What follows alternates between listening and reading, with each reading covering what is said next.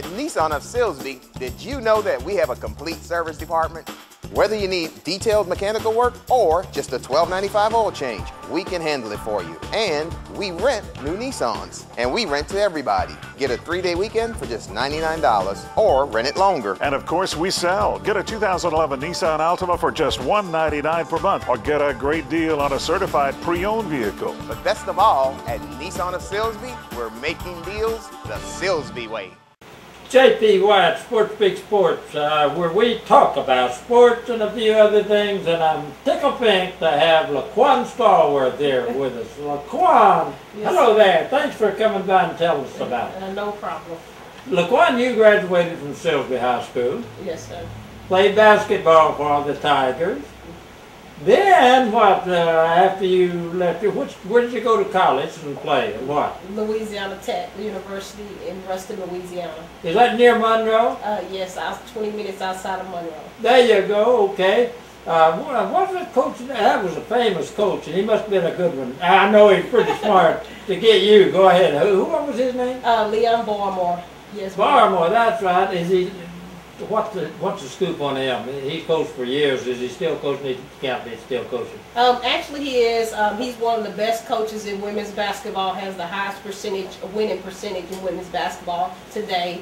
Right now, what he's doing, he's a consultant as an assistant coach under his protege, Kim Mulkey at Baylor University. Kim Mulkey is now one of the best coaches that's in the women's basketball NCAA, which she was under assistant coach for Leon Baltimore at Louisiana Tech. She also played, so she got the head coach job at Baylor, and she brought Coach Baltimore in to help her out at Baylor University. Whoa! I bet they got a team up there. Oh yes, oh yes. They have one of the good players right now, Brittany Gardner, that's from Houston. Yeah. She's one of the tallest females that's in college basketball. Yeah. LaQuan, you're not very tall. How tall are you, Carl? I'm 5'7". For 5'7", and it's 6-footers that play basketball. Yeah, but hey, the smaller you are, the quicker you are, they say. There you go. The smaller you are, the quicker you are. And she moved. I tell you, Steve, I watched her when she was in high school. Oh, you went after it. Okay. Then, LaQuan, after playing for Louisiana Tech, then what? You got your degree, of course. Yes, I did. What did you study? I studied computer information systems. Computer information systems. Mm-hmm. Okay. Well, you're sort of teaching right now. What are you teaching? I train also the youth out in Houston with score performance, and we do individual training, hold clinics and camps, and also do sports agents. Where I'm working as an agency with other athletes, trying to help them get overseas, and then also in the entertainment business where I manage actors, models, and dancers as well, and artists. Hey, there you go. Oh, quite a bit. All righty. Now then, after graduating from Louisiana Tech, what happened to you? I actually went overseas to go. Israel was my first year over there. Played over there for a year. And then I went over to about 3 other different countries and played as well. Well, now wait a minute. When you went to Israel and played, what kind of team? Who were you playing with? What team? They have their league over there. It's like FIBA, which is almost like the NBA or the WNBA here, and it's international. And they have their own league and their system as well over there. What name of the team, or was it a town, or what's the? I was actually in Maccabi Ashdod. It's outside of the main place in Israel, Tel Aviv. Yes. So it was a nice small community, just very beautiful as well. And they had a team. Yes. And you played with that team. Did you play the same team all the time you were over there? I played with the same team for the whole entire time until the next season where I went somewhere else and played. Okay, but after you left Israel, where did you go to play? Went to China. China? Yes. Ooh, Lord, go tell me about it. China was very unique, different. I'll just say that's a place that you ought to appreciate America a whole lot. Be grateful for where you live, because we have a lot of opportunity, and I mean, we actually have a good life here. Okay. Well, you enjoyed that. Did you have it's okay with you playing there, right? Yeah, it's okay, but the lifestyle, living there, The people. poverty is amazing. And from there, you went to some other places. Russia. Russia? Yeah, I went to Russia. That was very different in Russia. Cold. Cold? Very extremely cold. Yeah. But it was just the experience that their type of lifestyle. They're kind of different than the way we are here. They tend to celebrate a lot of things that are different the way we celebrate things. Like we'll celebrate things on Easter Day, but they celebrate things before Easter Day, and anything on Easter is forbidden. So it's a lot of different things. The tradition there is very different than here. But it was a lot of great players. Basically, they're huge, some of the players over there. So, but it's a town of the vodka. There you go. What about the facilities, the gyms where you played? Were they good or okay or what? Yes, their sports. They put a lot into the sports over there in the different countries because that's what they thrive off of. Yeah. So their facilities are very nice. They put a lot into the sports world. Well, that didn't end it. You played some more professional somewhere else. Yeah, I traveled over to Dublin in Germany for a little bit. Did different things like that before I started doing a little tour with a team out of Jackson, which we were sponsored by Adidas, and we did an Adidas tour, a couple of tournaments with Adidas, and we won like 13 tournaments in a row. Wait a minute now with the Adidas. Okay, yeah, all right. I'm a dummy. What that name something to do with sports? What is it? Adidas is basically the shoes for footwear, clothing, and different things like that. And what they do, they have a travel team that goes out and plays different teams. We also go on college tours. We go and play in big time tournaments in Las Vegas and different areas. And that okay. And how long did you play, and what kind of records did you help make with that team? I actually did that for maybe about 2.5, 3 years with them. You got paid good for that, now, didn't you? Yeah, free clothing, free shoes, and and the money. And the money, free clothes, free shoes, and the money. Yeah. But the money was good, wasn't it? Yeah. You still got that in your pocket. Go ahead. Money's always good.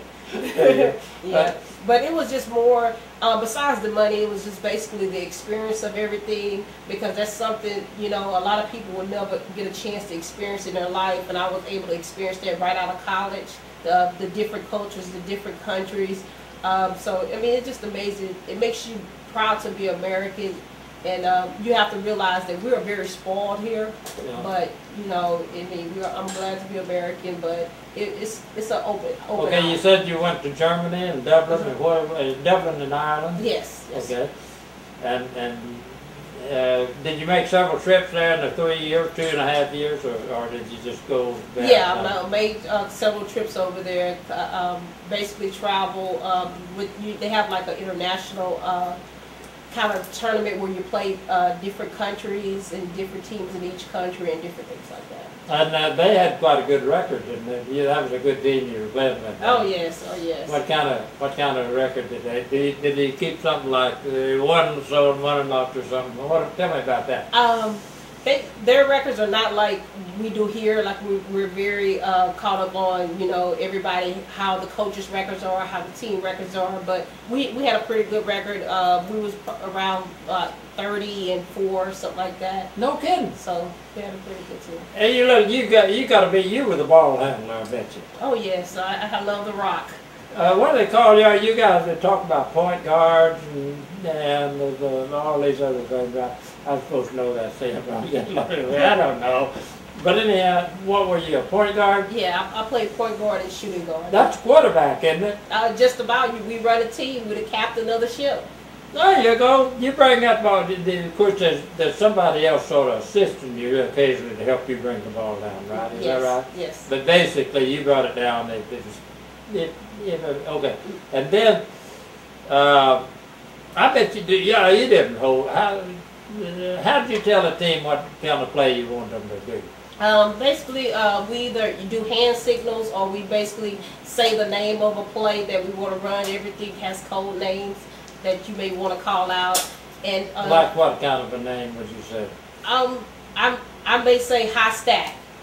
which my teammates would know what high stack means. The other team, the opposing team wouldn't know, but my team would know what high stack means, and they will basically fall into that position and get ready for the play by the time I reach half court. There you go. All right. Well, I know something that I don't know how much time we're doing here, but the clock's running backwards over here, and so I can't tell time too good. But I know we got to talk about Tanisha McDaniel's Boys and Girls Club. Tell me, hey, she's doing something good. What's going on? And you're going to do something to help her. Yes, Tanisha Matthews, she's basically the director of the Boys and Girls Club for Hardin County, which is a good thing because it gives kids a place to go, a place to just attend, to learn different things. I basically got a chance to visit there. She has computers in there. They can learn the technology education world, the basketball world, in different sports, volleyball. So it was a good thing. I saw the gym. That's the gym over by where the football field used to be. I don't know what they call it and whatever, but I tell you, the gym looks so good. I kind of feel like it looked as good as it did when it was brand new.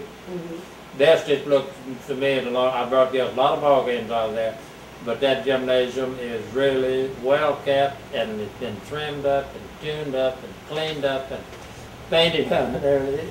I guess you saw that, didn't you? Yeah, she actually did a good job. I remember playing in that gym when I was in junior high. Before that, when I was at elementary playing Little Dribblers. You played Little Dribblers? That's the gym. Where'd you go to Little Dribblers tournament? We actually went to several different places. At Bryan, Texas. Way up in northeast Texas. We went to I went with you a lot of times. Maybe do you remember whether or not I brought you some of your games up there? I remember you always broadcasting my high school games. You was there all the time. I just remember talking to you after the games, different things like that. Yeah. Sometimes they thought I was making it up. And I'm sort of, I know what.